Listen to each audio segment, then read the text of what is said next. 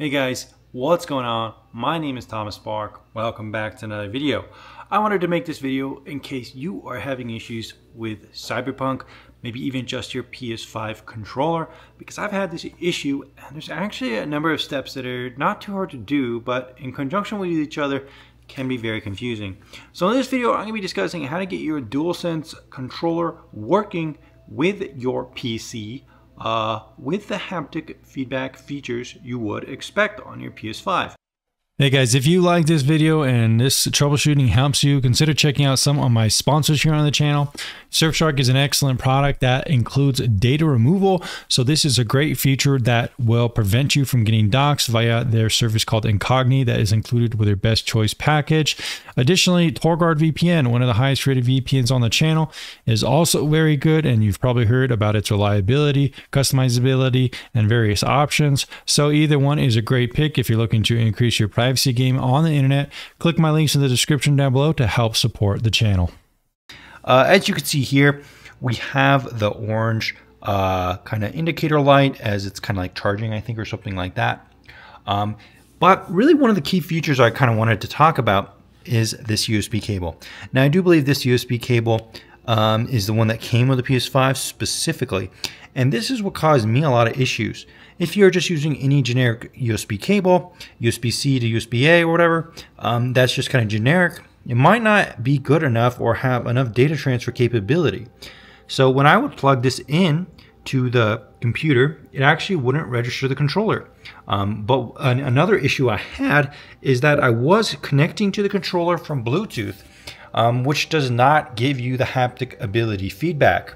So I was having multiple issues at the same time pretty much. One is the controller is connected to Bluetooth, and two, the cable I was using was not capable of even delivering connection to this controller. So that is one thing you need to figure out. However, that said, that's only one issue. Another issue I had once I got that resolved was that Steam automatically had selected an input for Cyberpunk, or maybe whatever game you're looking to play. Now, what exactly am I talking about here? Well, I'll go ahead and show you. What you basically do is go to a game, you right click, and then you're going to want to go to the properties, I do believe. And here you go to controller, and you want to make sure to disable Steam input. So for a game like Cyberpunk 77, it's not going to input a PS5 controller natively unless you do this. If you do not do this, it's going to use its kind of Xbox or default gamepad settings, and it's therefore going to make it so you are going to have a standard controller input and standard vibrations, and not the advanced kind of DualSense kind of cool haptics that you'll really need. This is very important. So that could be an issue. It can override the controller's input in the game, which would therefore take away the haptic feedback ability. So even though my controller was registered and being controlled on the PC, it was only acting like a normal controller. Another issue I had is that the controller switched my audio settings on my PC to be played from the audio from the controller, so you don't want to do that either. And I do believe there might even be setting in certain games to have audio be played back from the controller, at least like peripheral audio, not the main source of audio. So that's also something you kind of need to think about. Let me try to think about if there's any other things I might have missed. Well, another thing is that some games just don't really have the support for it. I know Cyberpunk just barely added haptic support for the PS5 controller on PS5 with the 2.1 update was only in the last month. Previously, you had to mod it in order to get it to do that. So lastly, you do kind of want to make sure the game that you're trying to do does support it, since not every game does. That's another variable that makes it very confusing. So in conclusion, here are the steps you need to do. Number one, make sure you have a very good USB cable that supports data charging. I think I'm going to be testing out this one on Amazon. I found it's a scuff cable, which means it's made by a pretty premium controller brand, and it's probably going to work pretty well.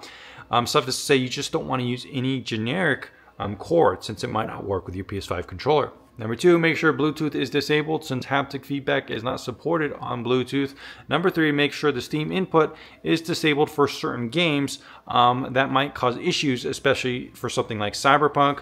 Number four, make sure the game, of course, is supported, and this can be a tricky one.